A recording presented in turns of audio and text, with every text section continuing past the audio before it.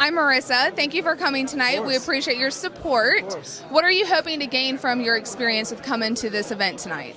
Well, the Thomas International Center has played a tremendous role in the growth of Catholic intellectual life on Duke's campus. I'm a Duke University student, a senior, and I'm involved in the Duke Catholic Center, and particularly our academic programming.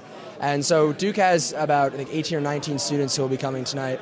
So we see this as, certainly a celebration of the Thomas Center's relationship with the Duke Catholic Center, and an opportunity for sort of laying the seeds for future collaboration. There'll be a lot of freshmen and sophomores who will be here, so it's an opportunity to introduce those who may not, within the Duke community, sort of future students who will be very involved in the Catholic Center, to introduce them to the Thomas Center, to Fulvio, and to set the stage for future collaboration.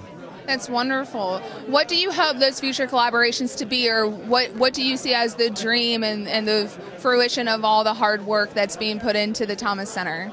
Sure. The Thomas Center, and Fulvio especially, has done a great job in augmenting our lecture series. So Fulvio is presented on 3 occasions. We'll be having him back next semester. So really every semester, as long as he's available, we'd just love to have him. And he actually also orchestrated an additional talk with a professor from New York City who came down. So, insofar as what the future plans would be, just sort of continued collaboration with the lecture series, but also Fulvio's offered, perhaps to help either teach an extracurricular seminar or mentor students intellectually, spiritually, in ways that sort of the Duke's institutional advising system doesn't offer, or the secular curriculum won't offer. So, lots of opportunities for collaboration. That's wonderful.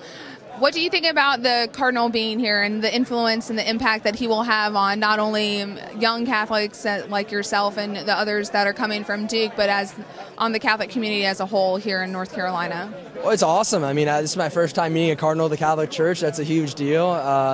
And Cardinal Burke, he's very well known. He's a very sound thinker.